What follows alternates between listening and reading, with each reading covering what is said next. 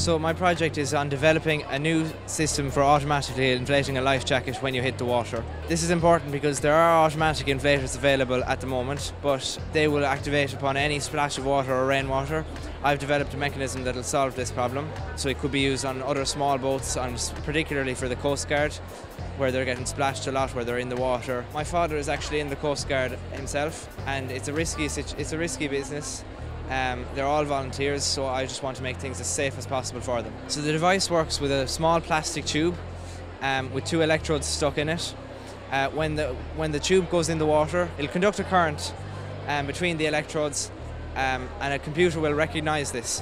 When the computer realises that you've been underwater for 15 seconds, it'll activate a solenoid with electromagnets, which will push a metal bar into a gas canister. It'll pierce this canister and release the CO2 gas into the life jacket, inflating it. If a person is knocked unconscious, they're not going to be able to pull the cord.